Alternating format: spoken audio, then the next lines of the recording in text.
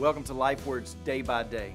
In 1 Samuel chapter 10, verse 5, Samuel says to Saul, "After that, you shall come to Gibeath Elohim, the hill of God, where there is a garrison of the Philistines. And there, as soon as you come to the city, you will meet a group of prophets coming down from the high place with harps, tambourine, flute, and lyre before them, prophesying. And then the Spirit of the Lord will rush upon you, and you will prophesy with them and be turned into another man. Now, when these signs meet you, do what your hand finds to do, for God is with you."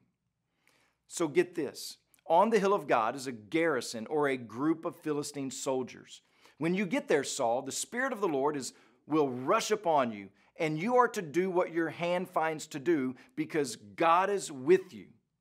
Well, that's a strange phrase, isn't it? Do what your hand finds to do. What is Samuel getting at when he tells Saul this? Well, we see a similar phrase in Judges chapter 9, verse 33, and there it has to do with military advancement and attack. Could this be why Samuel mentions the Philistine garrison? Here's an opportunity, Saul, for you to have faith in God, the power of God upon you, and let Him move through you to attack the enemy from whom you are to deliver your people. But we do not hear of that taking place. We see a little bit of military might later on in Saul's career, but here we seem to get a sneak peek on what's going to be like in the majority of Saul's reign, and that is that Saul is spiritually yellow. He is a spiritual coward, unwilling to trust the Lord's presence and power in his life.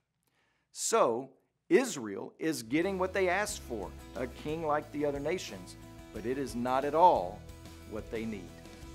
As you pray today, please remember Tommy Rose and his family, our missionaries in Mexico. And also remember the Safwa Life Word broadcast that's heard throughout Tanzania.